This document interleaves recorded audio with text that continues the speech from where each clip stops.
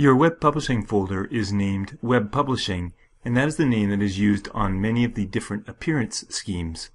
You can change the name that is displayed here by editing the subject line of your web publishing folder on your FirstClass desktop.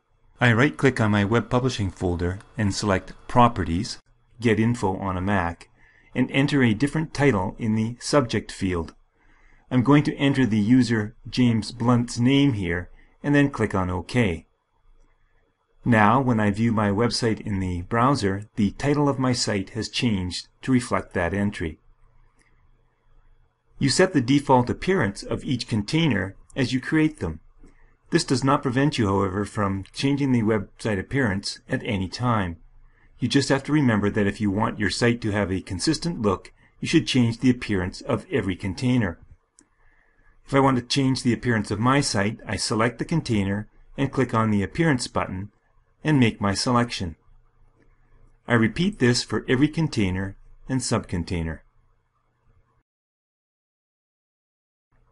Now, when I look at my website, it has a new look.